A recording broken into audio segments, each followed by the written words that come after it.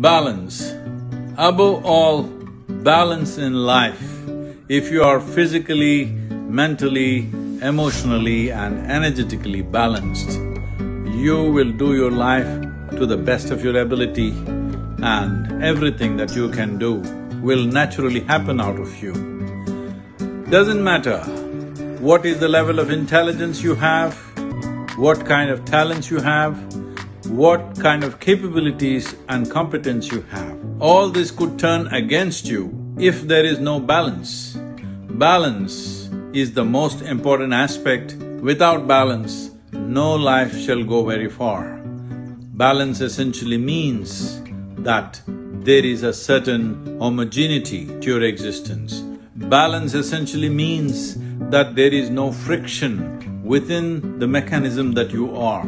It's important that you are not an impediment unto yourself, and that's what you would be if there is no balance. Imbalance means ill health.